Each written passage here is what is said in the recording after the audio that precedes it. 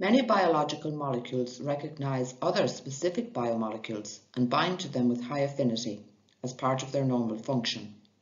For example, hormones are recognized by specific receptor proteins. Antibodies recognize their respective antigens. Enzymes recognize their respective substrates. This ability to recognize a partner molecule is harnessed in affinity chromatography. For instance,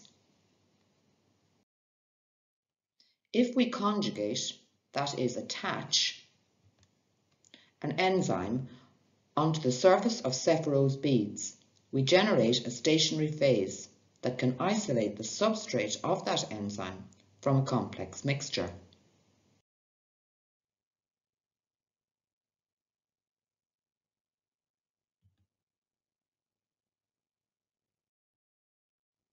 One pair of biomolecules that binds to each other with high specificity are the enzyme glutathione S transferase, GST, and its substrate, glutathione. This pair is involved with the removal of toxins from the body. Glutathione is a tripeptide, with the sulfhydryl group shown here in red. The importance of the sulfhydryl group is reflected in the abbreviation we use for glutathione, which is GSH. Glutathione S transferases are enzymes that seek out toxic, unfamiliar molecules in cells, such as drugs or pollutants. When they find a toxic molecule that is too hydrophobic to be excreted, they recruit glutathione. They attach the glutathione to the toxin via the sulfur group. Glutathione is water-soluble, so the toxin can now be excreted from the cell and from the body.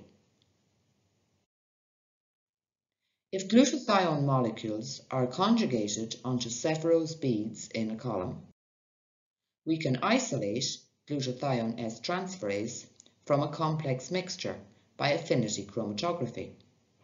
This is more useful than you might expect. Suppose we want to produce large quantities of a protein of interest. Let's call it protein X. We could insert the gene encoding protein X into bacteria. The bacteria will now produce large quantities of protein X. We can now lyse, that is, rupture the bacteria. But how do we isolate protein X from this complex mixture of proteins, DNA, and membranes? To overcome this difficulty, we add the gene for GST to the gene encoding protein X. Now, when the bacteria produce protein X, the protein is fused to the GST protein. This technique is called protein tagging. The GST is acting as a tag to allow easy isolation of the protein of interest. When we lyse the bacteria now, protein X can be isolated by affinity chromatography on a glutathione Sephiroth column.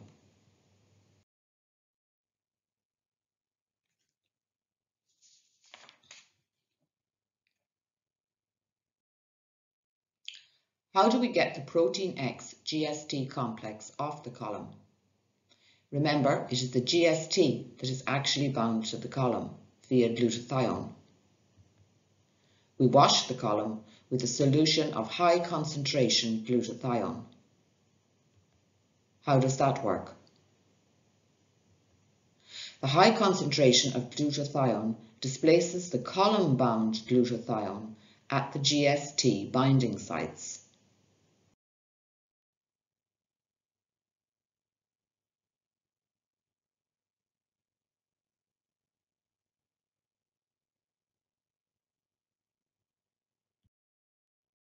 So to summarize, GST tagged proteins can be easily isolated using a glutathione GSH column.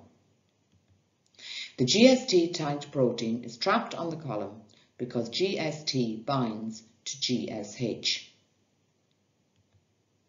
The GST protein complex can be removed from the column by washing the column with a high concentration of GSH. Subsequently, GST can be cleaved from the protein of interest.